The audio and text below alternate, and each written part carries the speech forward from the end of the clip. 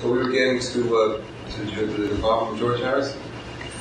Beatle for a while. Yeah, I was very impressed meeting a Beatle. Yeah. Before I even knew him. What was it, 76 or 7? No, it was 73 or 4. That early? I was, before I even got to know him or anything, I was just very awestruck. You know, he didn't want to, getting around it. Yeah, right. I mean, I said to Willie when we left Ronnie's house that night, we both got in the car to drive back to our hotel room. We just looked at each other and a big smile came up on our face because it was still at a time even when the Beatles hadn't become as integrated into society as they are now. Yeah, they were still a definite presence. They were, as years go on, they become more accessible to the public. Back then, it was, I thought, shit. Sugar chairs? Yeah,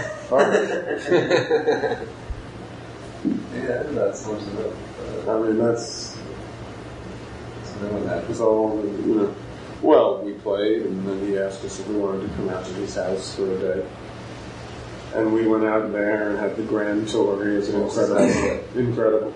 It's an old monastery. It's been remodeled and decorated. I can't place the name. Must be very secluded. It's not way out in the country as you'd expect. It's right up the road from a town. The gates to his place are just outside of this town. You drive past his gates every day if you live there. Is that right? You can't see in or see anything. Yeah. You go right past the gates. Was he at a studio in his house? Yeah, up on the top floor. That's recording studio? Every imaginable gadget, 2 Studer 24 tracks, 2 16s, 2 8s, 2 4s, all Studer, all custom built stuff, with the faders has all that Indian stuff inscribed. Is that right? The buttons on the faders, they're all hand carved. Hundreds of instruments, and all the windows are church glass, paintings. Stained glass. Yeah, stained glass, beautiful view of all the gardens and property as you're in the studio playing. You're looking out over all this property. Right. It was when he and Patty were breaking up, which was a bit tense in the house. It was a very hard time for them both, I'm sure. Did you get help him pretty well? Have you done that right? Yeah, I got to know him. He liked to sit and talk. He liked to talk. He talked about the old days with the group a lot. Did he? What he said? See, nothing specific. Like he missed it, or? I don't know if he missed it. I think what came out of it was how insane the whole happening was. He used to say that they were just an excuse for the world to go crazy. We were, that's a great line. We were this thing. Something had to come along, if it was whoever. The world needed to explode at that moment, or the kids, the minds, something had to happen. And they were where all the energy got directed. Mm-hmm. I mean, they had to sort of sit and laugh at how grossly out of proportion it all became. They were just another pop group that all of a sudden had all this importance placed on every word that came out of their mouth. Yeah, it really was totally out of And it was so distorted. Yeah. The proportions of the whole thing, the money, the stealing, the press, every move they made was being watched. They were just another pop group. They didn't plan it that way or plan to be, leaders of a culture. Right. We put that responsibility on them. And to him, it seemed to be just about remembering these crazy times, where nothing made any sense at all. and how out of proportion everything was. He's such an everyday, regular person that, I mean, you can see how it was all distorted, because he's just a simple guy from a working class background in England, you know, who just was hurtled into this thing. Yeah, it's hard. Intellectually knowing that, on one hand, it's hard for me to put that together with my... I still don't see them as somehow human. You know? I mean, I know that it's human, but the legend thing just, it looms so heavily, you know? Well, after being around him, I really was able, after a while, to sort of take what was happening for what it was at that moment. I mean, I was able to put out of my head how impressed I was, and that this is a Beatle, and that did pass. And after enough days of being at his house all the time and working in the studio, we have to get it came down to just work and let's get another track, and you get over that fast. You can tear away all the glitter. Yeah, you have to. And you can, in fact, with George, he was very unhappy. He was a mess at the time.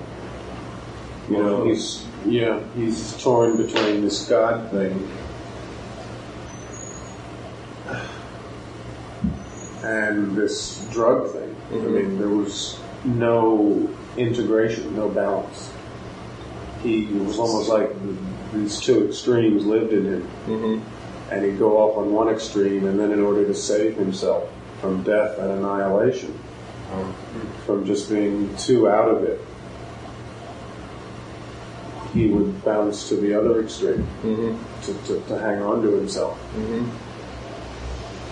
There was that extreme in him. He was really unhappy at that time with his marriage breaking up. I mean, that's about all any of them could have had to get through that madness, was their family, the wife and the children. Mm-hmm. That's all you could have in your life that could have meaning and something to hold on to, would be that one relationship with that one person, and that was going to fall into pieces for him. His marriage was breaking up, and so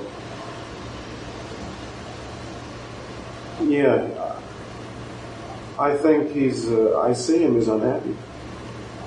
He was basically struggling just to cope, He didn't and couldn't live up to, like, this aura of being one of these four guys that, was sent by God, Mm-hmm. It wasn't him. He probably, because he being a spiritual guy, he probably would think about that. Why me? How come I'm put here to have all this, to be a Beatle, I guess? Yeah, I mean, I think he used to have a lot of guilt about all his possessions and all that. He would keep saying, what's all this that I have? Why me? And what does it all matter anyhow? He always had that ability to, living in the material world, to say, well, what does all this mean? I mean, I'm going to be gone, and he could transcend from all that. I think he was confused by it, because the basic him, none of that. The money and the fame wasn't helping him. Mm-hmm. It wasn't bringing him a richer life at all. Right. He was almost out of his depth. Mm-hmm. Did that impress you at all when he would be talking about things like that? I mean, did that cause you to put maybe a different perspective on your own goals, or the idea of making it? Did you start to look inward with yourself and deal with more spiritual side of yourself during that time? No. I mean, I just saw that, which I saw many times, and with Sly and a lot of pop stars, that the money often leads them into trouble. Mm-hmm. Could you figure out why? Like, why that happened? I don't know, too much, too quick. handed over so fast. Mm-hmm. And then where do you go? When you remove the motive of having to work for money out of your life, Mm-hmm. if someone just gave us $10 million, and all of a sudden the motivation of money, survival, was taken away from us, I don't know where I'd end up, Mm-hmm. or what I'd be doing. I might be off on a boat somewhere, I don't know. In other words, when that drive is taken away from you, if you didn't have to go to the magazine every day, then you're left with really confronting yourself. It's like, what am I going to do for the next 50 years? I don't have to work. Have you ever thought about that? Like if time and money weren't an object in your life, Yeah, I saw that and wondered, God, I don't know if I want to be there, because I don't know what I do. So much of what dictates what I do in life is because I, have to work. Because you have to get money, and then because you have to work, then you want vacation. So you strive for those things. You got to work to live, and then you want time away. But it's all the struggle for survival that dictates so much of what I do. I think I'd be lost. I don't know what I'd grasp onto or what I'd do. You just can't go on vacation year after year. That would be a real contest for anyone, I think.